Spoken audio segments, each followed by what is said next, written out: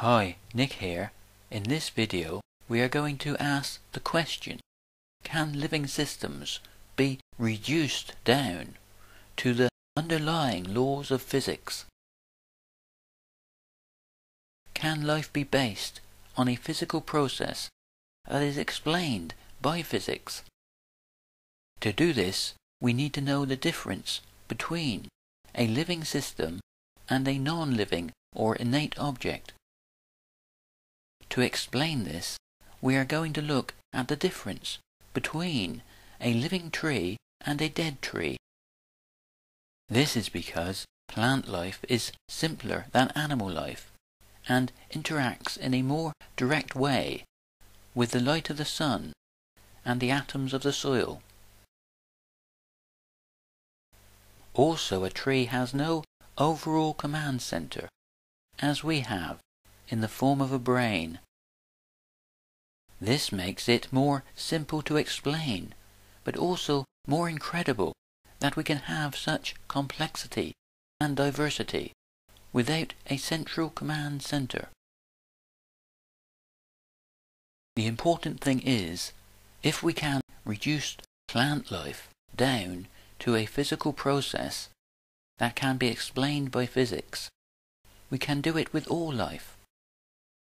This is because even the most complex, intelligent life is based on the same process of cell reproduction.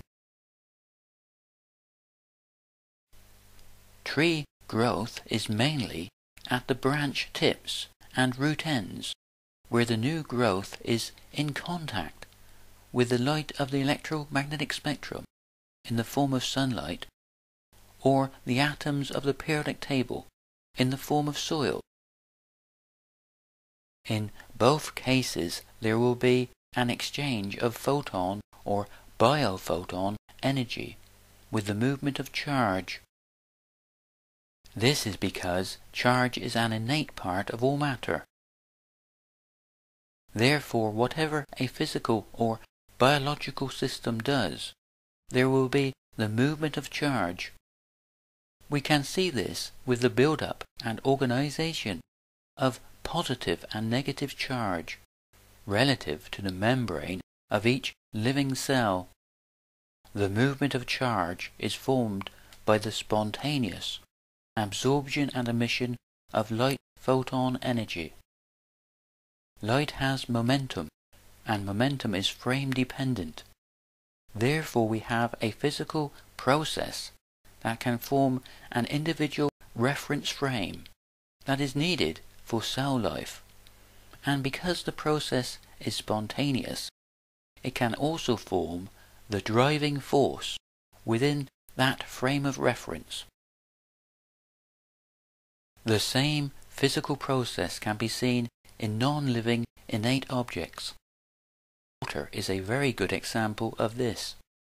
The atoms bond together relative to positive and negative charge with the exchange of photon energy in the form of hydrogen bonds forming and breaking. Even in non-living objects, this process can form patterns of infinite diversity.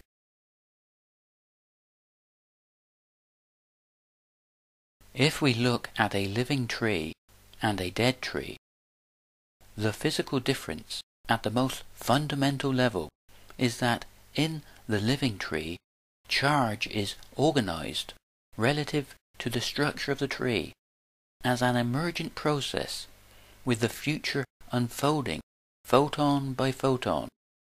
The future growth will be relative to photons interacting with the individual wavelengths of the electromagnetic spectrum of light, and biophotons within the tree as part of a universal process.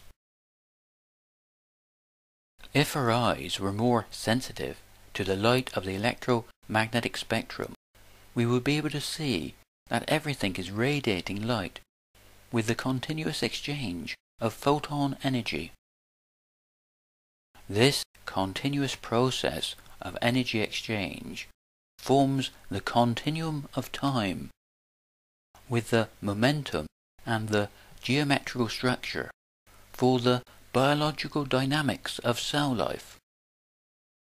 In my other videos I explain this in much greater detail, as a process of spherical symmetry forming and breaking. Such a process can form the potential for entropy and disorganization, with a built-in potential for ever greater symmetry formation that we see in the complexity and diversity of cell life. When the spherical symmetry breaks, it has the potential to form the most beautiful of geometrical shapes, with the Fibonacci spiral being visible almost everywhere. Therefore the answer to the question is yes. All living systems can be reduced down to the underlying laws of physics. Thanks for watching. Please sub and share. It will help the promotion of this theory.